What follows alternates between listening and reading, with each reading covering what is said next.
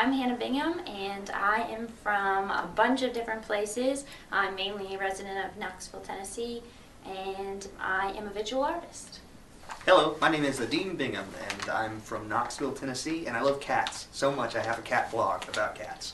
Hello, my name is Lakia Bell. I'm from Cleveland, Ohio, and the interesting thing about me is I love poetry. Hello, my name is Drew Bertelson, and I have lived in a number of places, including Long Island, Connecticut, Maine, Massachusetts, and Buffalo. And I just graduated from Hofstra University, where I studied film.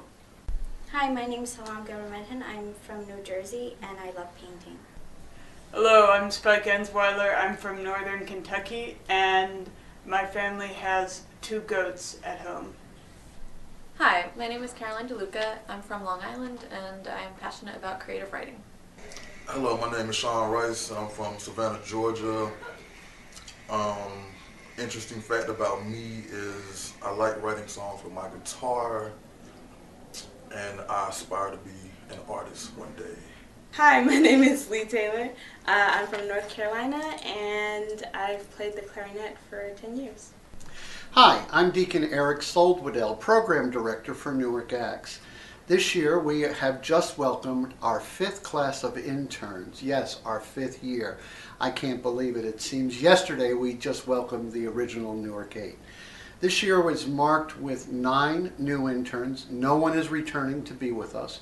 However, several of our interns from previous years are living in the area working with work sites and will be working with our new class of interns. We are welcoming a new ministry partner this year, United Community Corporation here in Newark, that runs the Fulton Street Shelter. One of our interns, Caroline, will be with them this year. We expanded our interns with Hope's Cap in Hoboken, another community cap organization, and we will continue to have a relationship with All Saints Episcopal Day School and the Siemens Church Institute, as well as Youth Consultation Service. What's exciting about this year is we have moved all 9 interns into one house.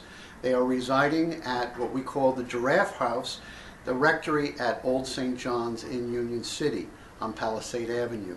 It is a lovely house that the trustees have taken care of quite well for our diocese, and it will now house our 4th class of interns completely in one house.